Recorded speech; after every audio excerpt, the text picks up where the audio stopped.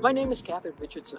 I'm a professor at the University of Copenhagen. I'm actually trained as a biological oceanographer, but the last 30 years or so I've been working in Earth system science, and that's been my road into global sustainability. So I'm also the leader of the Sustainability Science Center at the University of Copenhagen. Well, I think my science is really interesting because my science is all about interactions. It's a big research project in the ocean outside of Iceland, and it looks at the interactions between ocean, climate change, nature, and on Iceland itself, it also looks at the relationship between people and climate and nature. So it focuses on interactions, and that's what I think the journal should be about. But I have another interest that I also think is very, very relevant for the journal, and that is trying to fast track the results that we have as scientists into societal transformation. Very few of us actually stop and think, and how can my results actually, if they could be upscaled, whatever, how could they contribute to societal transformation that will bring us closer to sustainable development?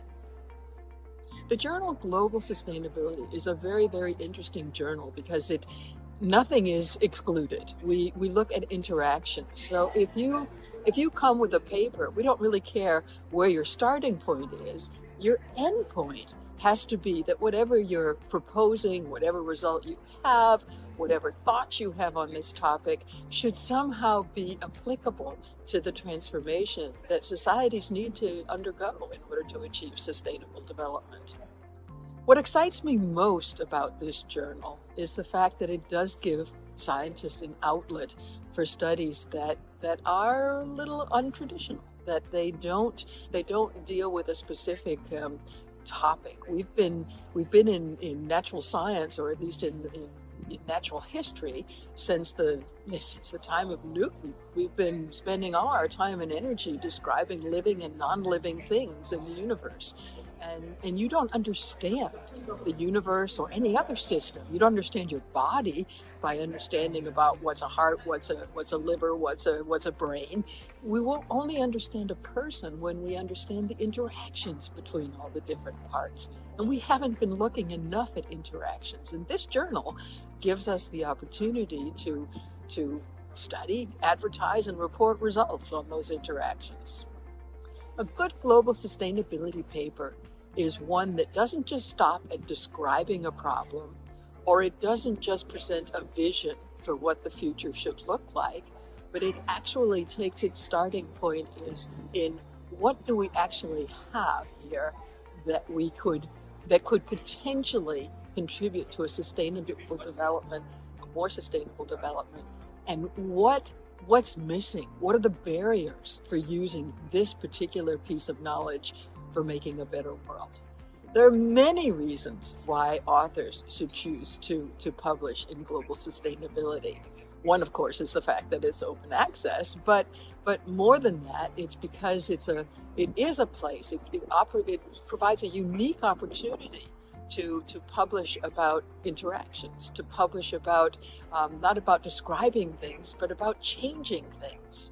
I believe the most important thing about open access publishing is that it does give scientists from around the world, both the global north and the global south, access to new information and access to the ability to bring their results to the rest of the world. I think the greatest challenge facing the sustainability field today is the societal narrative around it. We keep talking about the fact that we need solutions, and usually these solutions are technical. But in fact, complex adaptive systems like the Earth system, which is our ecosystem, or even you can bring it down to your family. Your family is also a complex adaptive system. And if your family's dysfunctional, you don't just fix it with a big solution. You do many small things, and the small things that seem to bring you closer to the direction you want to go, you do a little bit more of.